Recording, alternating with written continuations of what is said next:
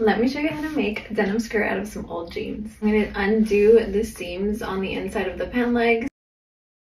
I'm going to lay it flat on the floor and try to arrange it somehow so that one panel of the pant leg is laying over the other.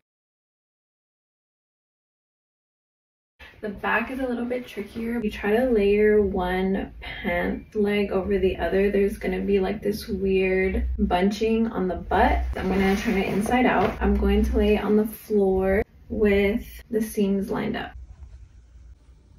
And now that I have everything pinned down, I'm just gonna sew. Then you can cut off the excess fabric.